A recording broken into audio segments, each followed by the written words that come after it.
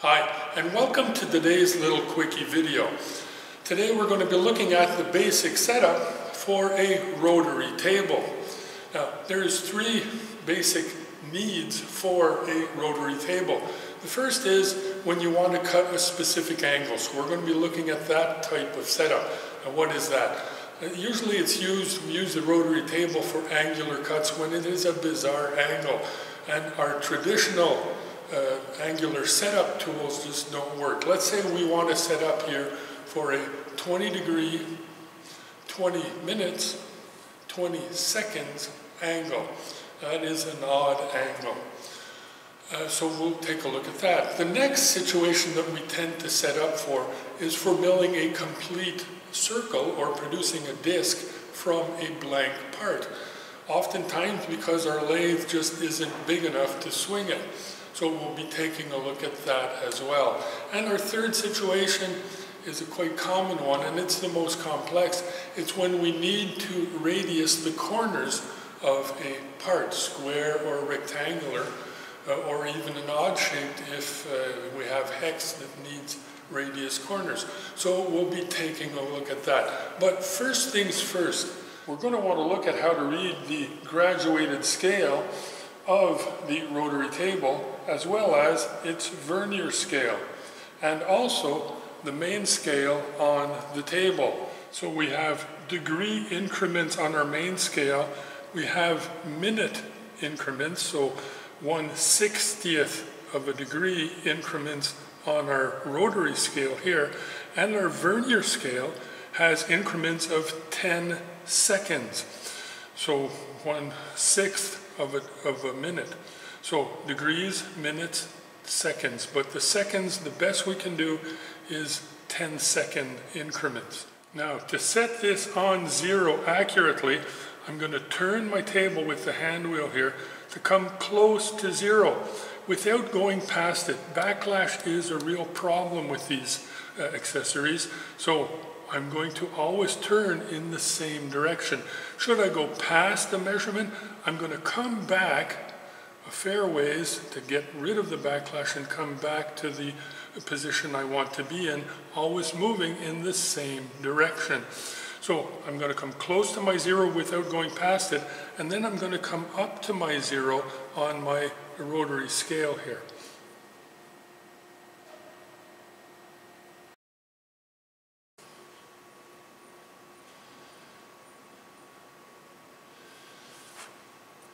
So let's say that I want my 20 degrees, 20 minutes, 20 seconds angle.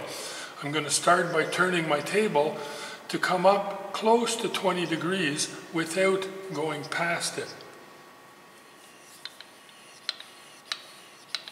So here's my 20. I come up close without going past. Now I'm going to want to take a look at my rotary graduated scale here and bring it up to 0, 20 minutes, 20 degrees, sorry, 0. So I'm going to come up to 0. So I have 0 and I'm on 20. So that is 20 degrees. But now I want 20 minutes. This is a minute scale. So I'm going to go 10 and 20. So I have 20 degrees, 20 minutes. And now I'm going to look at my vernier scale. And I want 20 seconds. So that will be the second line past the 0 in this direction because I'm turning that way. So the second line here needs to line up with any line on the graduated cylindrical scale or rotary scale here. So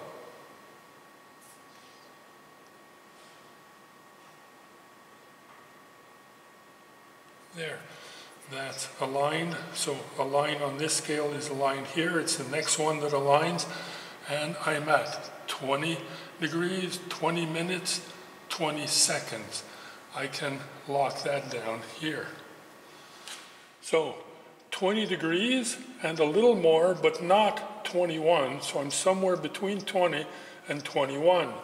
And I can see here that from my original 0 on my rotary scale or my hand wheel scale here, I have 0, 10, and 20 minutes. We see that the 20 is just slightly past its marker, which is the 0 here of the vernier scale, just a little past. And that's to be expected because I set it up for 20 seconds plus 20 minutes plus 20 degrees. Now, the next operation here isn't necessary, well, at least not in all applications, but my anal retentive self likes things to be nice and square. So we'll start by aligning the base of this rotary table so that my scale reads 0 when this is perpendicular to the longitudinal axis.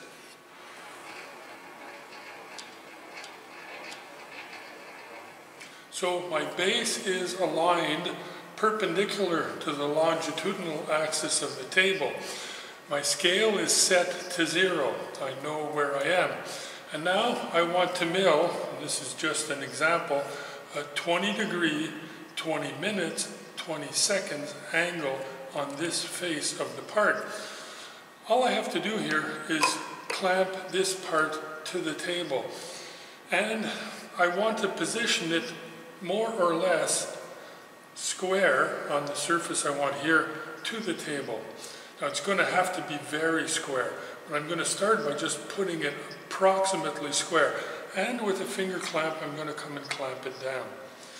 Now, then I'll clamp it down lightly. Then I'll bring my indicator up to the edge that I want to move at my angle or to my angle. And I'm going to come and indicate that edge and put it at 0. But very, very, very important here. Do not move the rotary table around its center axis. We want the scale here to remain at 0. That's crucial. When we align this, we align it by tapping it lightly with a positioning hammer to get it exactly or as perpendicular as possible to my longitudinal axis. And that means that we'll be at 0 here as well.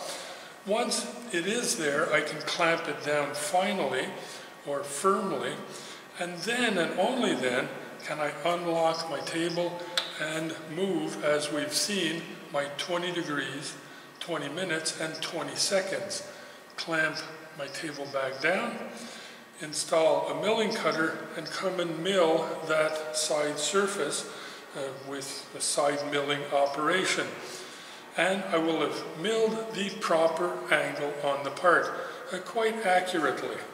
The next situation we wanted to look at was if we needed to mill a complete circle or a disc from a blank part. And let's say that this is our blank part and we want to come and mill that. First thing to do here will be to come and indicate the center hole of the rotary table, because I want the axis or the rotary axis of the spindle to be directly above the center axis of the rotary table. Now, it is very, very important to know that when you're indicating the center of your table, you have to turn the spindle to do it. So just barely nudge your indicator in both directions to make sure that you're in contact, and adjust your table until you get 0 all the way around. Now would be a good time to set our digital readout to 0. Now, if you want to cut a disc from an oversized part and really leave the part quite oversized for this, that doesn't have a hole in its center, well, all you have to do is position it as centered as possible. I mean, don't go crazy here. That's why we left it oversized. And really, these concentric guide circles are really practical for that, to help you to get it centered quickly and roughly. So once that's centered, well, I'm ready to start cutting once I offset. Now, this is a part that doesn't have a hole in its circle, in its center. So if I do have a part that has a hole in the center, well, it's even easier to get very accurate, because all I have to do is deposit it. And seeing as I haven't moved my table, I'm still at 0, 0, so my axis is above the center of the table. Well, all I have to do here is position my part here and indicate its central hole, as I've just done, without moving the table, but by moving the part. Clamp it down and all will quite accurately be on center. And then I could mill a concentric circle that would be concentric to the center hole that already exists. Now, we're going to pretend that this part is mounted and that we have a 1/2" tool in our spindle. Now, I want it rough, but I know that I'm on center because my tool is above the center of the table. I'm going to want to offset here. How much? Let's say I want a 3" circle. Well, to cut a 3" circle, I'm going to have to offset by 1/2 of that circle.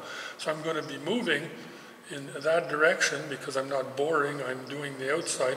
I'm going to be moving here in that direction from the center over 1.5 inches, or half the diameter of the circle that I want. And very important also is to remember that that tool that we're using also has a diameter. So 1/2 of the diameter of the circle that I want, plus 1/2 of the diameter of the tool that I'm using to cut with. So 1/2 of the diameter is 1.5 inches. 1/2 of my tool, which is a 1/2 inch, gives me 1/4 inch. So 1.5 inches plus 1/4 inch is 1 3/4 inch. I offset that amount, lock my table in that position, and I'm ready to start cutting. So let's say I want to mill a 1/2 inch radius on the corner of this part. Well, I have to figure how I'm going to hold it down there. So I'm going to put it at this bizarre 45-degree angle, just because it gives me access to one of the slots here, and I can clamp right down into that slot. Then I'm going to want to put the center of the radius, which on this part is the center of this hole, right smack on the center of the rotary table. And to do that, well, seeing as I am already in line, well, I can just put my indicator in the hole, and turning the spindle, I can indicate that hole, and it will be center. However, let's say I wasn't already on center here, and I just wanted this to be centered on that. Well, let's say it's offset, and let's say I turn the table. Well, that will indicate to me that this hole is offset to the table. So in this case, I could use the rotary action of the table to center this hole. But seeing as I'm already aligned, I'm going to use the spindle with a dial indicator to center it up. Once I'm on center, I'm going to clamp down. And then I can offset the milling machine's table by the proper amount. Now I want a 1/2 inch radius here, and I'm using a 1/2 inch tool.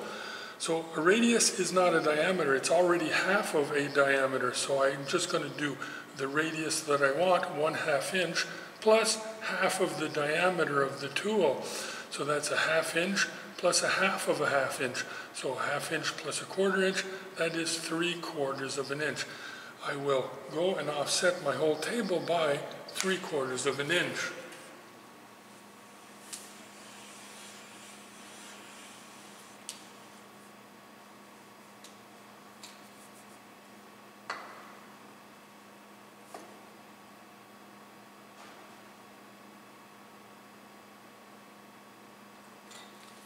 Now, my part is centered on my rotary table, the center of the radius that I want, and it's clamped down. Now, it isn't really, this is just make-believe.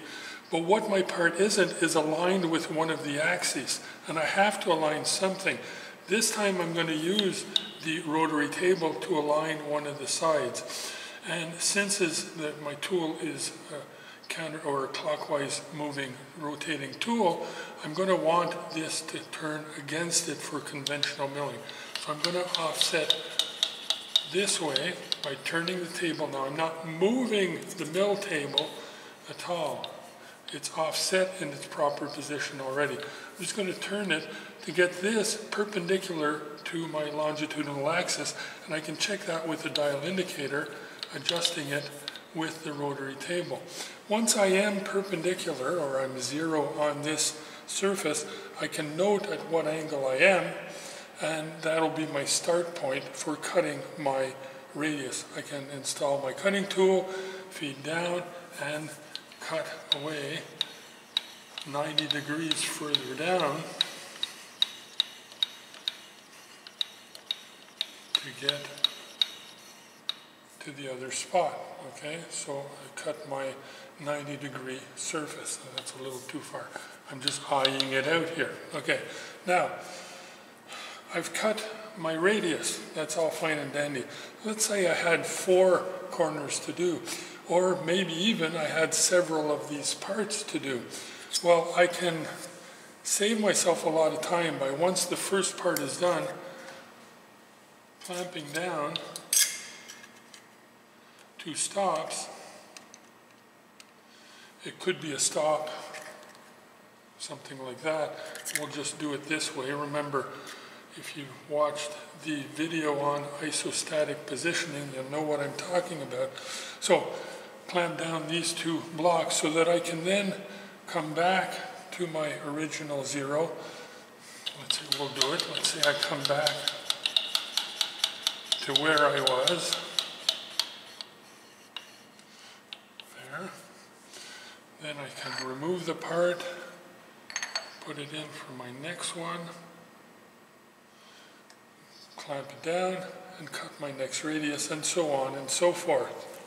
So there you go. Rotary tables, a very, very practical milling machine accessory.